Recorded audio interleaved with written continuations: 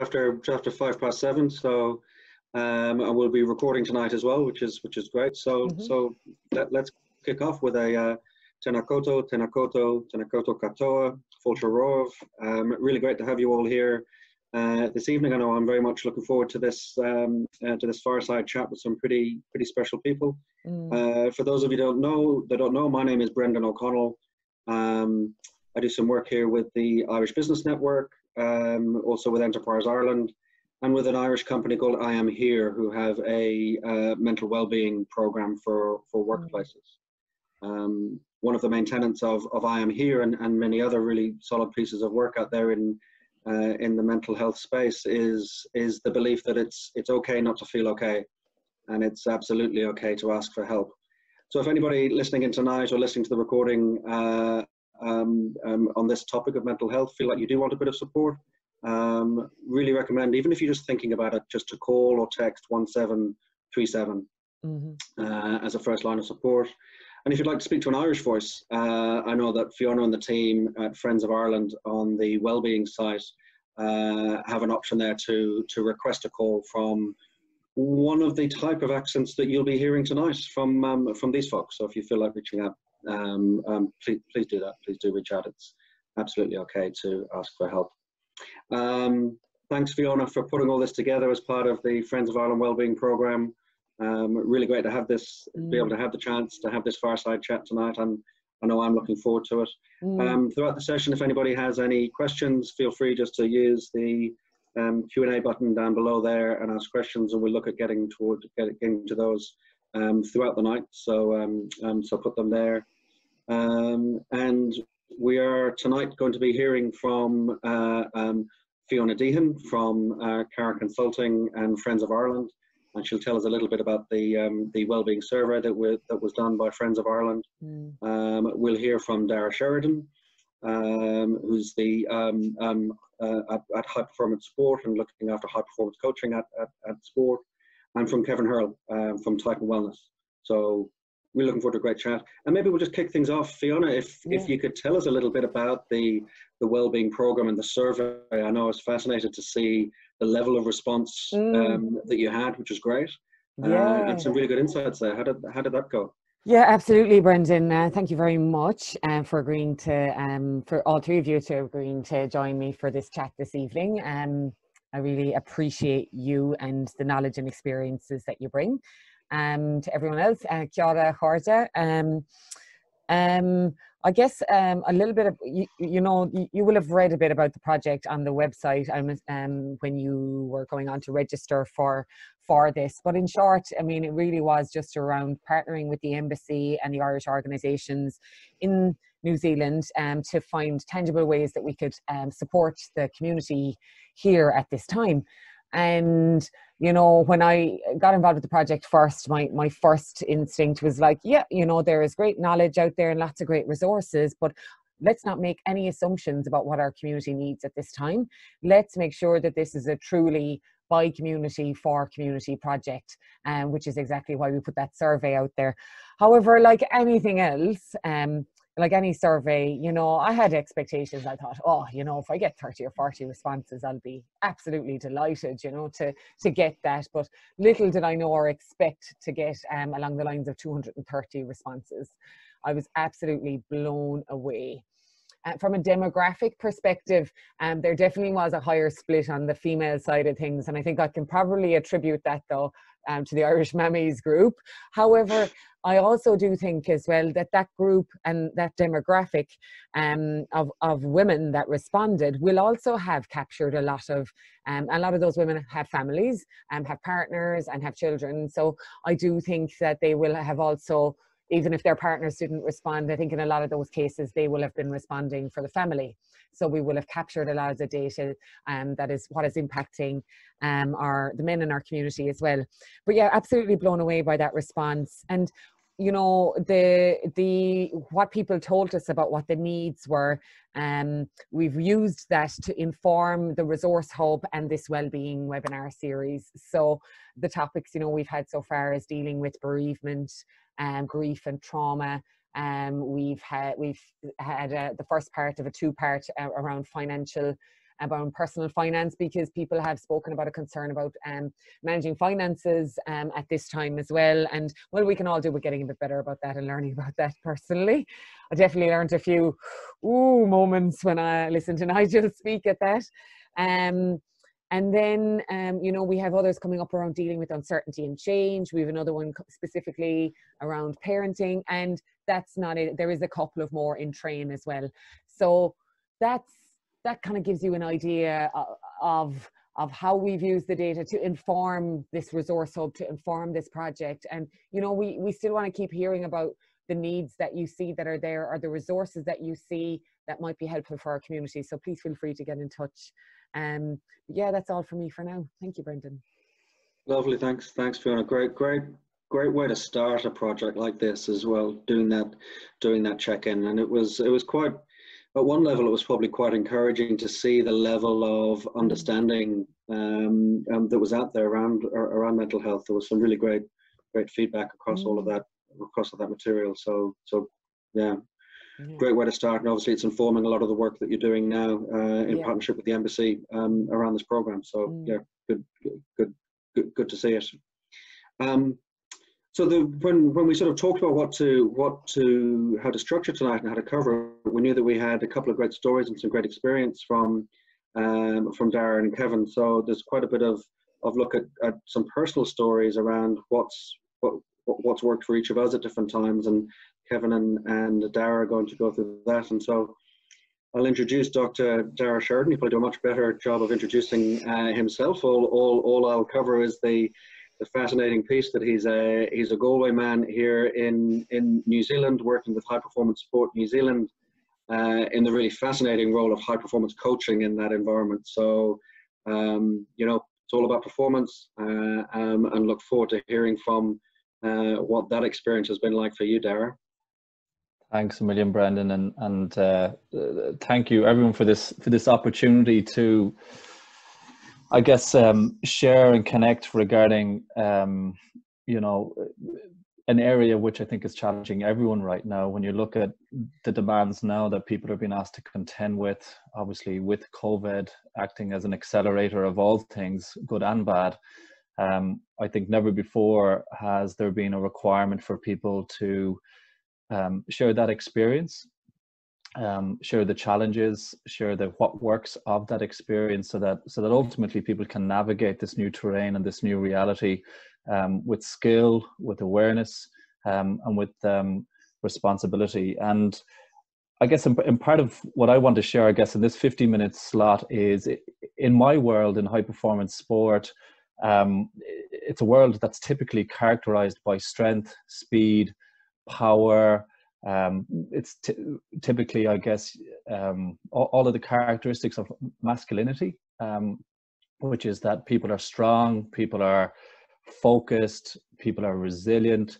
And for somebody who's been working kind of in that industry for the best part of 20 years as an athlete, a coach, and more recently as a leader, last year for me was a really, really challenging year, which I'd really like to share, I guess, a piece of that with people, on the grounds that in my lifetime I've I guess spent a significant amount of my life, maybe half of my life, committed to excellence and committed to always trying to achieve my very best potential and kind of those around me. So I'll give a small bit of background context. I guess I arrived over here in New Zealand October 2 years ago, and the role that I guess sought was to become the leader of high performance coaching in New Zealand, which is everything from, you're looking at the 150, 160 elite coaches you see in New Zealand on your TV at the weekend are all part of the remit. And I lead a team of 5 people inside a Crown entity that supports that workforce in terms of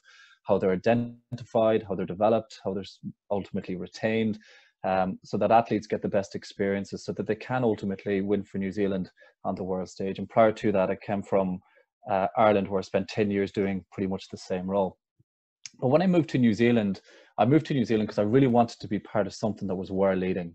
And kind of the second reason for coming to New Zealand was, you know, my wife Jean, 3 kids under the age of 7, really just to give them a different life experience. And when I first came down to New Zealand between October of 2018 and December 2018, I didn't come down with my wife or my children.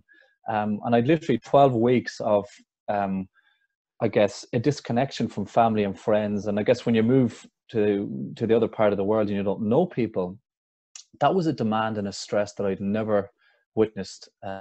Even though I'd come through a whole host of other experiences where I'd lived in the UK, you know, I'd experienced a pretty challenging retirement as an athlete. I've worked with multiple people that have in that space, but there I was, I guess, in a new country, by my own will and desire, but beginning to experience a new set of demands, which I'd never experienced before, trying to find a house, trying to get a car, and trying to get all of these things, but also moving into an organization that had gone through a recent restructure, or developing a new ambitious strategy to bring New Zealand sport onto a whole new level. And when I arrived into that personal and professional reality, and then my wife and my kids came over after the Christmas period, it literally made a massive dent in my capacity, not only to perform as a performer, but also to live. And I guess we think of capacity as the energy to perform. When you look up any physics book, the definition of energy is the capacity to perform. And what I'd found was that these demands were having such an impact on me is that I couldn't regenerate my capacity quick enough to really keep my head above water. And so there I was in this new organization that was going through a rapid transformation, which I wasn't really tuned into when I actually took the role. And on a visa where, you know, to retain the visa, I had to stay working, I guess, in my current employer, single income. So I had all of these pressures coming at me as not only a dad, but also as a husband. And really for me, the tipping point came last September in Father's Day when, you know, typically in my house, we share the sleep in on a rotation on a Saturday or a Sunday between myself and my wife. And my 3 kids came into the room on Father's Day with these lovely gifts. And such was the fatigue that I'd experienced literally on the 11th or 12th month in the role, is that when the gifts landed in the bed, I couldn't feel the gifts. I was so tired. I was so devoid of energy, is I couldn't actually feel their emotion. And it really upset me, to the point that I knew that I'd got to a really dangerous point, I guess, in my experience with Wellbeing, where I'd lost the ability to sense and to feel my own family. And that's a pretty frightening space to get to, I guess, when you lose that ability. And I'd literally been working incredibly hard hours for a number of months, not only to meet the demands of the role, but to meet the demands of the family moving to New Zealand. And literally my response from that was just to make my employer aware that, you know, the role and the demands just weren't sustainable. I went on a period of leave for the guts of about 3 weeks. And literally, I guess the following Monday after Father's Day, you know, my wife frog marched me into a GP. She was that concerned. And I didn't have a relationship with a GP in New Zealand, so I didn't have a medical record here in New Zealand either, just regarding my own blood pressure, my own bloods, my own basic picture of health hadn't been formed or established with any practitioner in New Zealand. And it became really, really clear that the vast majority of my problem was just fatigue, but fatigue to a dangerous point where I'd lost the ability to regulate my own emotions, my ability to see right. And I was in a, I guess you'd classify as a dangerous downward spiral. I guess in kind of coming out of that, there were a couple of things that I stopped doing. So I stopped consuming alcohol. I started to do some really, really light physical exercise during the weeks that I was off. My friendship network just really, really kicked into a whole new gear, where 2 or 3 of my 2 brothers and my best friend formed like this, almost like a trust triangle around me, where they helped me to break the siege that I was in by ensuring, well, listen, mate, like if it doesn't work in New Zealand, you can always come home. We'll support you in whatever you need financially or logistically around that. And I guess having my friends who know me best to enable me to find my way back, excuse me, to who I really was. When you take away warped impact that the fatigue was ultimately having on me. And when I eventually found my voice and I guess my courage with my employer, it gave me an opportunity to actually begin to recraft and to change my role so that those demands weren't having the impact that they were ultimately having on me. So I guess the upside from that, I guess when I look back at some lessons learned from it, one was when I came into this role, the reality is there was a whole host of assumptions and illusions. And when I lost control, a sense of control and a sense of security in my reality, I became very uncomfortable with that groundless experience. And I guess that's part of what COVID is teaching me, is that nothing is permanent. Life is hard. I'm not as important as who I thought I was. You know, there's other people in my life that are as important as me, i.e. my wife and my 3 children. And what the experience, I guess, when the bubble burst and that reality burst, and when the rug was pulled from underneath me, my immediate reaction was to actually work harder. My immediate reaction was not to address the root cause of what was causing all of the fatigue and the demands, which were having a huge impact on my lifestyle and my way of living. So, you know, I think Brene Brown makes a really good point around boundaries when she says, choose discomfort over resentment. So what I wasn't prepared to do was have the hard conversations with, I guess, my boss around protecting my boundaries around not only my family life, but my own, I guess, health as an individual. And that was a real key lesson, I guess, from my perspective. So I guess if I was to summarize kind of what worked for me, one is, first thing I would say, have a relationship with your GP. Always maintain an accurate picture of your health. You know, simple set of blood pressure, and a medical or a mental health check, I think, are absolutely critical. And certainly in the current environment, I'd be suggesting for somebody to do that every 6 months. The second point, I guess, is really around self-awareness or mindfulness, is that when things do get hard and you do get squeezed, or when things do get unbearable, what is your habitual reaction? Did you ever catch that? Is it to avoid? Is it to numb the challenge in terms of taking a drink? Is it to actually eat food that makes you feel more comfortable, as opposed to actually addressing the reality that's around you? And I think one of the things that's made me really self-aware is that my basic ethos or kind of philosophy on life has become more onto seeing change and constant change and the unpredictability around change as almost normal, and to be a lot less forgiving and open to the realities that are ultimately around us. But you can't actually respond to yourself if you don't set aside time to actually read these instincts and these natural ways in which we typically respond to some of the challenges that ultimately face us. So for me, having a life ethos that is grounded, that is simplified, and that is ultimately, I guess, driven by a set of principles or rules, I think is really important. So for me, I guess my daily routine, which is, I guess, a living discipline now, does involve, you know, a 30-minute meditation in the morning between 6 and half 6, even before my family wake up. I go to bed an hour earlier every night than what I used to, which means I get an hour's or a whole night's extra sleep every week because of that one decision to go to bed an hour earlier. That builds capacity. I set aside time to play with my kids every evening. I just got walloped there this evening with a whole host of lightsabers, and from my kids are into Star Wars at the moment. And I think the other really, really important thing is reading. Learn your way through these challenges. And I'm reading a couple of great books at the moment. Falling Upwards by Richard Rohr, which is a classic.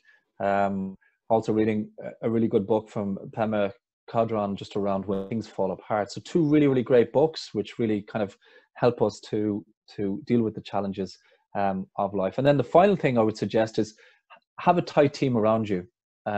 So my best friend and my soulmate is my wife, and we've got a very, very open relationship. I've got my two brothers back home in Ireland who I regularly maintain contact with, and I have two work colleagues that pretty much I know that have my back, where I can get, I guess, whatever support or need that I have throughout any of the challenges that I face. So that's what worked for me, and I'm very fortunate to, I guess, you know, when you hit a wall like that, it takes a while to come back from that wall and to recover. So I'm still in recovery, and I'm not too sure only for this experience last year would I have the liberty to kind of do something like this evening, which is just to gift that experience out there to others, and to say that this can happen to anyone, and there are a clear set of moves and a clear routine and a discipline that if you adhere to it, you can ultimately, you know, absorb these stressors in life, and ultimately realize your potential and still make a contribution to your community, because I think that's what Wellbeing is about. Thank you. Excellent. Great. Thank you, Daragh. Some great nuggets in there, and some real generosity on your part to share that with us. A couple of things that crossed my mind just would be good to hear about. You know, you talk about your, so I think you called it your triangle of trust between your two brothers and your mate. Obviously, your wife is here, and you have your work colleagues here who you mentioned. But I guess a lot of us here as Irish people for different lengths of time, you know, it's often means new networks and maybe separate from you know, family and other supports. How have you found, you know, being away from Ireland, being here and trying to build up networks and support for yourself? Yeah, I'd have to say, you know, the Irish Business Network, probably two of my closest. I didn't actually intend this to be a party political broadcast, but since you've taken that angle, that's great. Yeah, no, listen, you know, I met Robert Tighe, who's a fellow Galwegian from Tuam, who ironically just lives up the road, and you know, Robert's turning out to be a phenomenal friend that I met actually through that network. So one of the things I would suggest is to connect in with these Irish networks, because it does give you an opportunity to meet, and it doesn't necessarily have to be somebody that's you know, from Ireland, but it is really important, and I think what these connections do is give you another perspective on yourself and your situation, because when you are the self in that situation, and you're that fatigued, I guess, as I was trying to figure this out, I'd lost my compass a bit, if I'm being truthfully honest. And what my friends did was give me the essential guidance to climb out of the pit and to set me on a different direction, with their support as well. And I think for me, the definition of a great friend is a great listener, and somebody who can hold your pain and your suffering and your challenge, not kind of turn it into to trivialize it or to actually take it away from you, but just to hold it so that you can figure that out in their presence and in their company. And so that triangle for me was really important in terms of breaking that siege. And I think a lot of the crises around well-being, it's like you're the hostage taker, but you're also the hostage. And to break that siege, it's got to lead to a disclosure where you share that with somebody. And once you share your plight with somebody, you break the siege. And that allows then another perspective, some love and some support to come around you. And I think that for me just highlighted the importance of having, you know, good friends, whether it's in Ireland or New Zealand, have just been critical, I guess, to my recovery. Yeah, so thanks, Daragh. And like I say, it wasn't intended to be a party political broadcast on behalf of the business network, but I must say my own experience has been, you know, whilst I have some really good Kiwi friends, having people who have a really deep understanding of my humor and of my background has been really important to me over time in terms of keeping a balance. So whether that happens to be a sports club, the Irish Society, business network, it's definitely been something that's worked for me, and feeling more comfortable away from my original home in this home. And so yeah, interesting to hear that. Kevin, I'd love to bring you in here and hear from yourself. So to everyone, I'd like to introduce Kevin Hurl. He works with Titan Wellness, an Irish business that do wellbeing programs for corporate environments, and also has some interesting experiences, I expect, from his experience as a firefighter. So talk about pressure environments at times. And Kevin, love to hear a little bit about yourself. Yeah, look, firstly, thanks very much, Daragh, for sharing. And my own story, some of it mirrors yours quite, eerily. And what I've found from speaking to other people, other guys in the same position, there is trends, there are patterns, and if you see it in yourself, look out for it in other people. Thanks to Brendan and Fiona for facilitating this. And it's, again, it's an open platform. I think it's very, very good that we can actually get this stuff out, and hopefully if it benefits one person, it's done its job. I suppose I'll start off with the same format of who I am, but I also like to go over who I'm not. I moved to New Zealand almost 9 years ago. I came from a project management background, a lot of high stress environment in a corporate sense. And when I came to New Zealand, I wanted to change pace, but I ended up doing project management for earthquake repairs in Christchurch, dealing with people who had been, put out of their home or misplaced or whatever. And I also took on a role with the fire service as a volunteer firefighter in the local community. And I've been doing that for 8 years. But in the last 3 years, I'm actually full-time firefighting in aviation crash rescue. And as Brendan said, it opens your eyes to the experiences that are out there, the pressures that you can come under. In Ireland, I was actually involved in search and rescue, and a lot of people would ask, "Oh, what does that involve?" It usually involved two things. It was either finding dementia patients who had got lost, or it was finding other people who'd gone to a very dark place to do something silly or something they were going to regret. So there was those two types of things. There was happy outcomes, and then there was people that had made bad decisions or bad choices based on their emotions or their environment or what they were feeling. So I was very aware of that, that outcome. I said, to New Zealand, and brought my wife with me from Ireland. Since we've moved here, we've had the trouble of 2 miscarriages, but with 2 beautiful children on the back of that. So, everything to live for. Once you have children, it changes your whole perspective. Things move.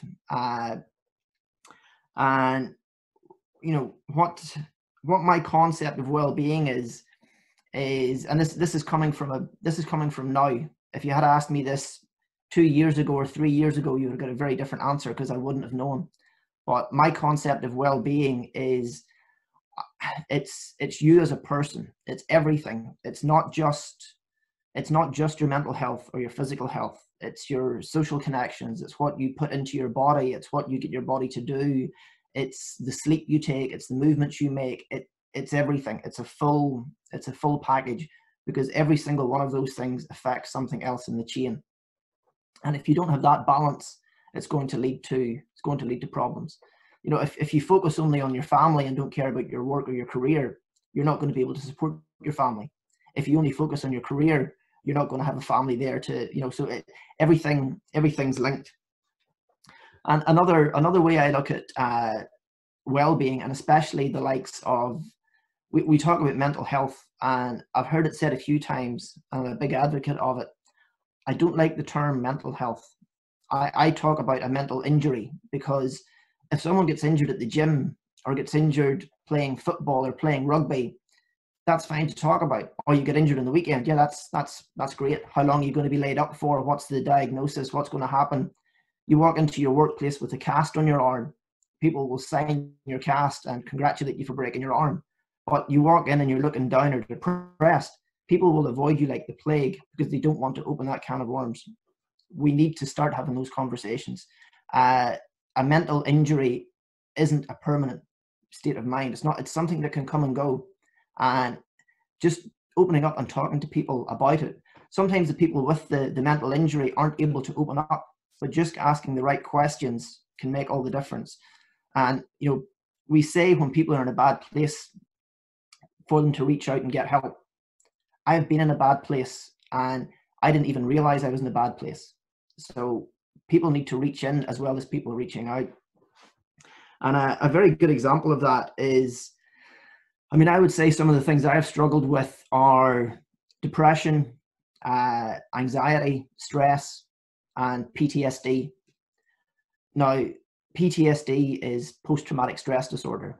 And what I like to say to people, it's a quote from Viktor Frankl, who was a Holocaust survivor. He says, an abnormal reaction to an abnormal event is a normal thing. COVID-19 is an abnormal event. So if anybody's having an abnormal reaction to what is an abnormal event, get help, talk to people. And it's the same. I've been in New Zealand and I absolutely love the country. I love the people, but living in Christchurch, they've been hammered. They've had earthquakes, they've had the mosque shootings, they've had, you know, we've had White Island. New Zealand as a country has been suffering for a long time. And coming from Ireland, we're taking our own sufferings with us, but we're very empathetic people. So we're taking that on. As a firefighter, that's something that I have seen as well. You know, there's sort of the cumulative trauma. These things build up and build up. The first thing that happens doesn't necessarily become an issue, but as they build up and more things happen, it starts to become an issue. You know, we reach capacity, but in the negative sense. And things that I started noticing, a bit like Daragh, I was self-isolating without even realizing it. I was spending all day thinking, I can't wait to get home to my kids. I just want to get home and spend time with my family. I would park in the driveway and spend 20 minutes on my phone or half an hour on my phone because I wasn't ready to go in and see my kids. But I'd spent all day thinking about them. But that self-isolation thing was there. That was actually overtaking my desire to do what I wanted to do. And just a tool that I'll share now that I found was a very powerful thing. I think it was Brendan Burchard talks about transitions. And what I explain to people is I look at doorways as a transition point. So what I started doing was whenever I got to my front door, you leave the stress behind. But once you step over that threshold, what I used to say to myself, right, I'm going to be the best husband and best father I can be on the other side of this door. So you open the door and you're actually taking that physical and mental step of being a different person on the other side of it. You're not changing who you are. You're not hiding anything, but you're flicking a switch in your head saying, okay, you need to deal with what you're carrying here before you go into the house. You go in, you become a different person. And, you know, I had to make that conscious decision to be a different person on the other side of that door. And as I said, I got to stages where I was very close to making silly decisions. And what worked for me was actually helping other people. I think I mentioned to you guys when we were talking about the call, I shared a very powerful video on my social media, and it was a 3-year-old girl lying in bed crying, looking for her dad. And it's harrowing to watch.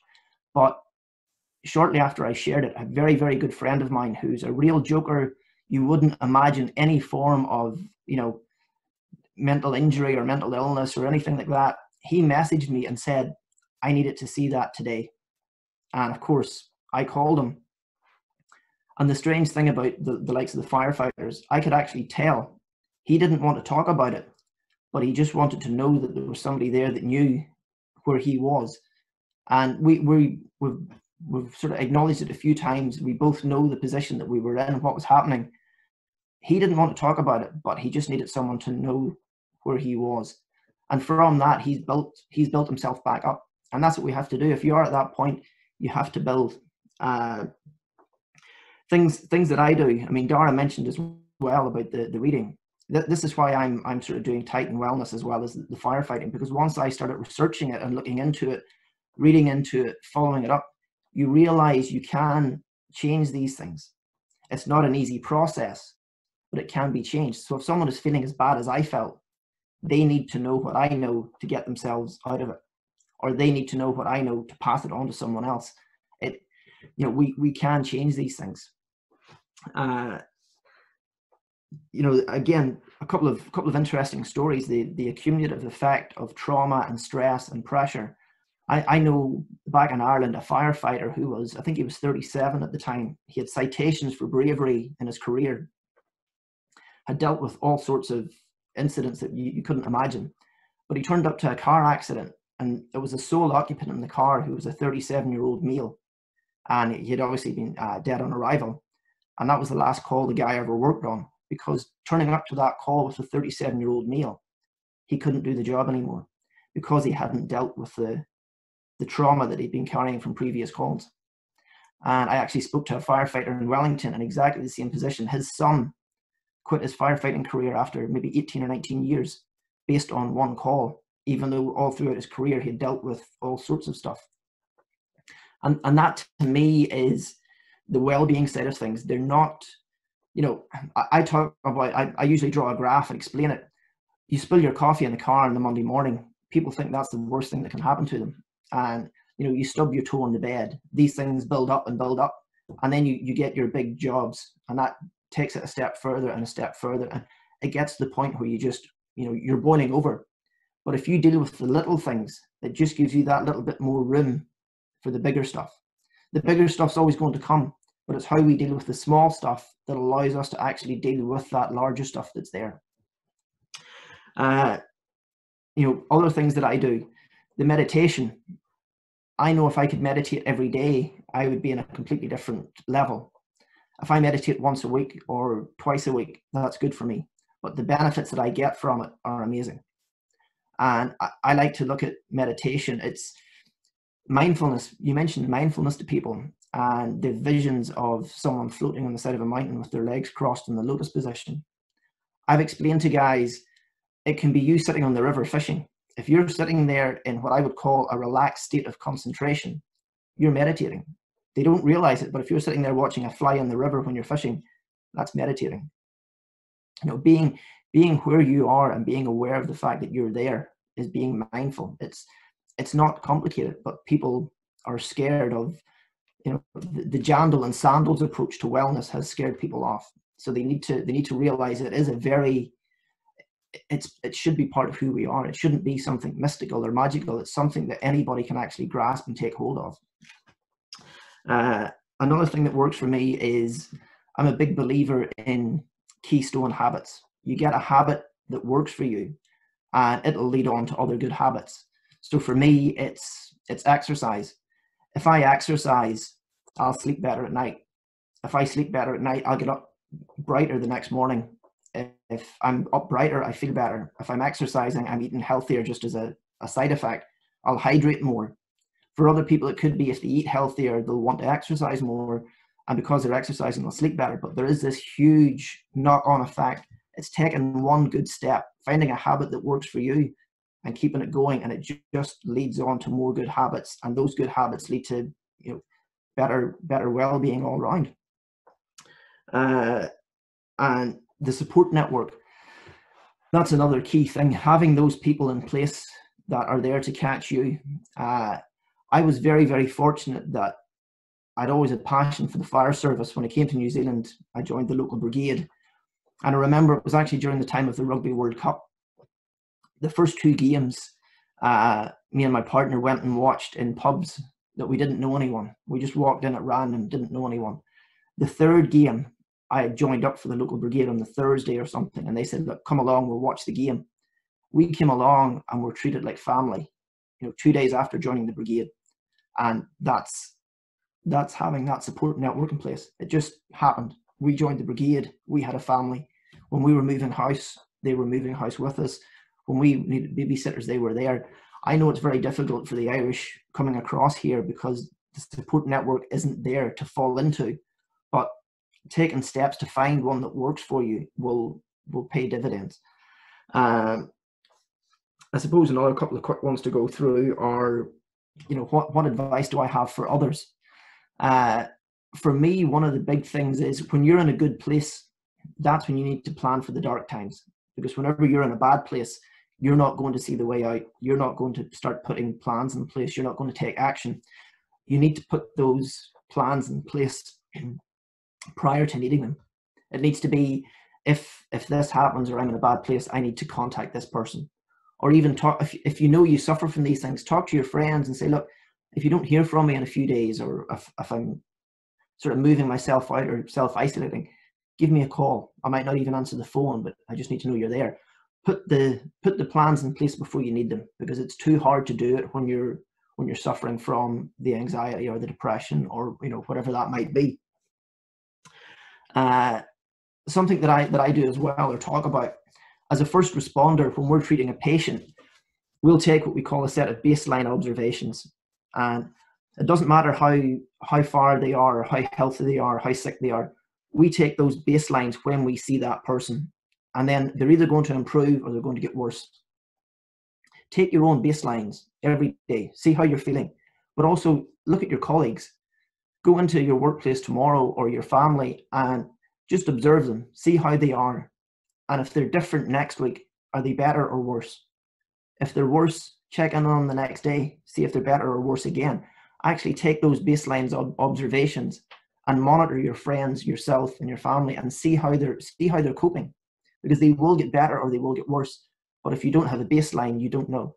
So actually see how they are on a regular basis. And coping mechanisms is another thing. We sort of talk about having these plans in places. Know what works for you to get you into a good place. Like, again, for me, it's family time.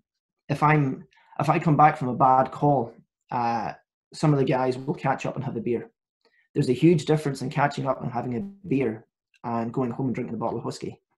So it's knowing what the coping mechanism is and how it works.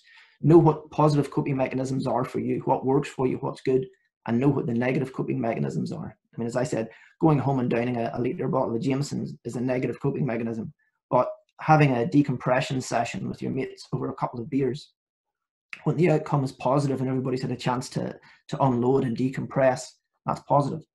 Having a cup of coffee is good. Going and hiding in the car on Facebook or whatever is bad. So having those coping mechanisms in place. And I mean, I could probably talk all night about this, but I think that sort of ticks off about all I wanted to get squeezed in. Oh, fantastic, Kevin. Yeah, fantastic, man. Really great, great insights and some great advice. I'm taking away some real nuggets there myself. I do like the idea of dealing with those small things, so you're in a better shape to be, dealing with big stuff when they come along. Your theme there about reaching in and emphasis on support, it sort of struck me back to your own story, Daragh, as well, about the role that your closest friend, your wife, played, and actually taking by the hand to the GP and doing that step, and your comment, I guess, Kevin, that sometimes when we're maybe when we need help the most is the time that we're potentially least likely to ask for it. So how do we build up those type of, so a question to you both. How do you think you build up the sense of, with the people that that it's okay not to feel okay, and therefore you are reaching out to each other and you do have the potential of that support coming to you when you most need it? What are the things that you do there? I think around any great relationship, there's trust and there's a sense of safety, and certainly I'm quite fortunate that I have that type of relationship, with my wife, and kind of the way in which I solve problems is I actually talk. There are people who actually do the polar opposite. They talk internally, but they never actually express that, and so for me that was never really an issue, and that I would always have, I guess, that degree of openness around that. But if there's one thing that I certainly have learned, even like I've worked with multiple people in a high performance context that actually live and operate at the edge, so they're operating full tilt, high demand, they've developed high capacity, a high degree of resilience, but certainly there's a fine line between operating at that edge and going over that edge, and what I've always learned to do, if I have any sort of a sense that somebody's not well, is to ask the question. Don't be afraid to ask the question. How are you? How are you feeling? And based upon the reaction around that, literally, you'd be surprised how people open up. So, you know, that quality question, you know, how are you? And, you know, and if it does get to a point where your intuition is kind of becoming stronger, have you thought about taking your life? And really important to be able to really important to be able to, like you say, ask the question, shall you care, and have get to that point of having those hard discussions. Absolutely. Can I just add in there as well? So I volunteer with Lifeline myself, so I take calls a couple of times a month, and like evidence and research shows that by asking that question, it is not putting thoughts into people's heads. It is not. You know, you have to ask that question directly and with knowing from your heart that it's coming from a place of love and kindness. And if you look someone in the eye and ask them that and they say no and they're horrified, great. And if they say yes, thank God you asked, because now you're there with them and you still don't have to fix it. Just sitting with them and talking and being there and just being that ear is what makes the difference. The power of showing that you care. Kevin, you were talking about effectively, you know, baselining other people and yourself, and I guess that's sort of giving you the criteria by which you might reach out to somebody else to say, you know, to ask the question and to show that you care. I think by just normalizing that practice, that these are conversations we have with each other in a workplace or in any community, is a really powerful thing. Yeah, absolutely. And I think, you know, Daragh and Fiona have both said it as well. The direct question isn't, you know, it needs to be asked, because what happens is we're conditioned. If someone says, are you okay? We're conditioned to say yes, regardless of whether we are or not. If you say to someone, are you okay? They're going to say yes, because it's become habitual. What I actually try and enforce with people is, you know, call out on an observation. Don't say, are you okay? Say, I've noticed you're not doing your whatever. You know, I've noticed you've missed a few of your football sessions, or I've noticed, you know, you're not spending as much time doing X or Y. Is everything okay? You know, actually lead into it, because if you just say, are you okay? You think you're just asking to be polite. But actually aim the question at something and say, you know, I've noticed you're not yourself recently, or I've noticed you're getting a bit angry. Is everything okay? And another thing as well with those conversations, it actually works on both ends of the scale. I love the Maori word mana. If someone has mana and they open up and talk about their issues and problems, that makes it so much easier for everybody else to follow suit, because someone with such mana has experienced or expressed their issues. On the opposite side, I've sat in a room with some very hardened firefighters, and we were sitting around having a chat, and the recruit mentioned, like the guy that had basically joined a few months, mentioned that he'd been to a counsellor for a bad call out. And for me, the bravery that showed was phenomenal, because it started a conversation with a group of men who probably didn't even know there was counselling services available. And I would say some of those guys probably went off in secret and went to counsellors.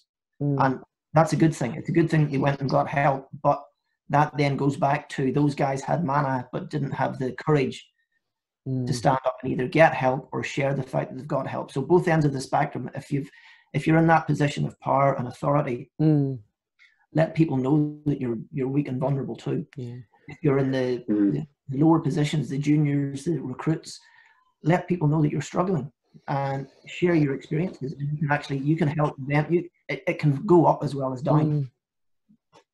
The interesting what you say there, Kevin, you know, about leadership and like about hierarchy, and actually, like, that's my theory. My theory around leadership is actually leadership is not about titles and corner offices, and that's a big old Brene quote there as well. A few Brene fans in the house this evening. Oh yeah. But yeah, that actually we're all leaders, regardless of hierarchy. We lead ourselves, we lead our families, we lead our kids, we lead our colleagues. you know, and vulnerability is at the core of that leadership. Not vulnerability being full disclosure on telling you everything about me, but vulnerability around a willingness to show up and to show ourselves kind of authentically, just like each one of you has this evening, you know. And many men would shy away from using the words like beauty and kindness, but I actually would like to acknowledge and appreciate that what I have experienced here with you three this evening has been beautiful, and you know, and that's amazing, and a beautiful vulnerability and leadership being demonstrated here. So that's my observation. Thanks, Fiona. Like it is you know, I guess when you look at that masculine stereotype, you know, I actually think we're in the middle of redefining courage and strength in the current age that we're in, and I think we're seeing that in general. Like I think across the world, like why does Brene Brown have the following she has? You know, she famously spoke from the heart regarding her experience as a researcher around the whole science around vulnerability, and this was a lady who wasn't easily accessing vulnerability in herself, which she found a real challenge because of what she was studying. And her first ever TED talk was incredible. Just building on your point, just regarding, you know, personal leadership and self-responsibility. Like for me, when I think of responsibility, I think of like the ability to respond. That the whole notion of responsiveness, and I think studying ourselves, like I believe, provides all the books we need. Like when you look at what do we do when we're squeezed, what do we do when things become unbearable, what are our habitual defaults, and what does that really say about ourselves? And I think that's one of the things that became really apparent to me last year was I am not my thoughts or my actions, really. I have an intellect behind, you know, whatever intelligence I have, whatever brain I have upstairs. I have an inbuilt intellect that allows me to control myself. And I think that's what mindfulness does. It gives you the opportunity to study yourself and how you typically respond to the world around you. Because, you know, last year, you know, a lot of my teenage instincts around being a high achiever were absolutely quashed. I grew up very, very quickly, and really probably became a fully responsible dad. And really thinking around me and what's in my family, as opposed to just with the singularity around career and wanting to be part of something that's world class. You know, I think, as Kevin has alluded to, all of that's worth for nothing if you end up as an island with no connection around you and no meaning. So yeah, I think your point there just regarding leadership, it starts with you. It starts with ourselves. Life is shit. Life is tough. We all die. We will get ill. We will lose people. We will experience. So to what degree are we really set up in terms of our mindset around dealing with these things from the outset? And I just look at the role of technology, Facebook, LinkedIn. It's building all of these illusions, which are the perfect recipe for disillusionment, depression, anxiety. And I think with the movement, like the movement that Brene Brown has started, people are just looking for something that's more wholesome, more sustainable than that, and ultimately more human. Yeah, I mean, I think just some of the points you touched on there is the likes of understanding yourself. One thing we need to be aware of, especially with the likes of mindfulness, is once we can actually get a grasp of ourself, or self-control, self-discipline, our brain wants the best for us, but it's basing that off evolution thousands of years ago. It's trying to protect us from saber-toothed tigers and, you know, all sorts of stuff that we don't deal with now. What we're finding now is our cell phone will ring and we'll get the same levels of anxiety as if we're being chased by a tiger, because our body can't process this. So we need to actually get get those stressors and put them where they belong. Is that telephone call? That's why I love your that's why I love your earlier discussion, Kevin, where you were talking about that conscious step of getting outside thoughts and feelings by having something like transition at the doorway. Such a great sort of anchor to have, that I don't have to just roll along with what I'm feeling. I can be conscious of this. I can set up anchors for myself to trigger, to decide to be a different way. Yes, I mean, look, stress is a good thing in small doses. You know, stress is what keeps us alive. Stress is the reason the human race is still here. Stress is what helps me do my job when I need to do it. But if I'm getting stressed every hour of the day, there's a problem. So I need to look at myself as why I'm getting stressed. It's not you know, we talk about what affects me and what I can control, and where they meet is what I need to actually deal with. What I can't control and what doesn't affect me doesn't matter. But what affects me and what I control, that's what I focus on. You both talked about the responsibility and being intentional and being conscious. And Brendan, you mentioned it there as well. And that's the core really of a lot of the work that I'm doing around as well at the moment is, you know, we're so reactive. The world is happening to us. Life is happening to us. How about we happen to life? How about we own our life? We own the things we do. We own our thoughts and feelings and actions, and we create the lives that we want. And knowing that, as you said before, you know, things go up and down. So I use this metaphor of, you know, we all watched ER. You remember the heart monitor. You know, it goes up and down. It goes up and down. That isn't just, you know, a sign of life in that medical setting in ER. It's a metaphor for what life is. Life has peaks and troughs. It goes up and down, you know, and it's knowing that they're neither are permanent. But listen to this, like when it goes flat, what is it? You're dead. Like, so it does have ups and downs. Deal with it. It's how we cope with those ups and downs.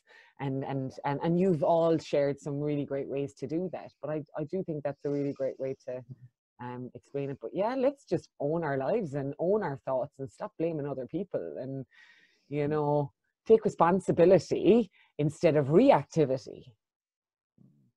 And be fearless. Be fearless around the things that need to be challenged as well, because, you know, another person's plight is another person's stress as well in that. And we see this in work environments that are toxic, that aren't very well led, where, you know, people have been asked to do more with less.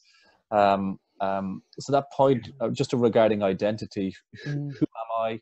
Why am I here? What do I stand for? And you know, that's why I guess since I've come to New Zealand, I've come to really love the tikanga Maori, and you know, I spent a week on a ferry in Gisborne, and literally we 3 facilitators bring, you know, myself and 12 coaches through an inner insight in terms of how they have a human technology inside the house regarding the 3 pillars that keep the house up. You know, the back pillar and the back wall is around purpose, and the middle pillar is all around wellness and aroha. And then the last pillar before you go out the door is, how do you bring purpose and wellness to life in the world outside of the house? And it builds off this frame of me and the world around me, and that you can go back into the shelter of the house and reflect, tidy up the back wall of the house, make sure you're clear on your purpose and your intent, and then go back out into the world. And so what we were trying to do was teach the coaches this indigenous human technology that's there 2,000 years, that ultimately is sitting packed inside a beautiful, rich culture. And we took a huge amount from that. And it goes back onto that read and respond to the reality that's ultimately around you, so that you're not defined by your context, you're defining the context. And I think that's a really nice challenge, Fiona, that you've put into the conversation, that I completely agree with.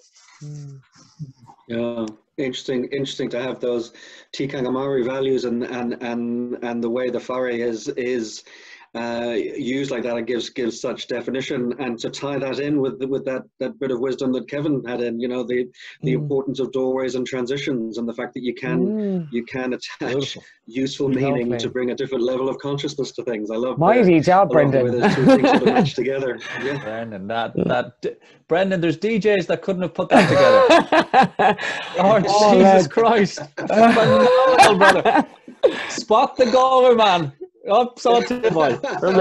Wow, guys, outstanding. This could very happily continue for a long time, and I look forward to finding other forums for it to doing. I'm very conscious that Daragh, you, like myself, will be thinking about bedtime and making sure that we get the extra hour in every night. And you know, Kevin, you introduced earlier on the concept of mana, and I must say, just listening to the three of you, there's just a great sense of mana from each of you, and I just thank you very much for your generosity, for your wisdom, for your openness. Great people. Really look forward to any other opportunity to catching up again. So thank you for a great session. Thank you, Fiona, for organising it. Thanks, guys. So I will definitely be looking for an excuse to continue this conversation, and I don't think I'll need. I'm sure we'll find something, because I think there was just so much here to continue with. So let's keep in touch. But yeah, thank you all very much. And this, as you say, has been recorded. So in the next couple of days, I'll get on to editing it and making that available on the Friends of Ireland. On the Friends of Ireland Wellbeing resource, and we'll make sure to share that wider as well, because that's the thing with this program, or with this service. It wasn't just about what we can do right now. We wanted to also create something that if someone looked at it in a year's time, it would still be relevant, or 5 years time, you know. So this is a legacy for our Irish community, not just a one-off tick the box exercise. So thank you for being part of it. Very welcome. Thanks a million, guys. It's a real privilege. Thank you. Good night, everyone. Take care. Slán.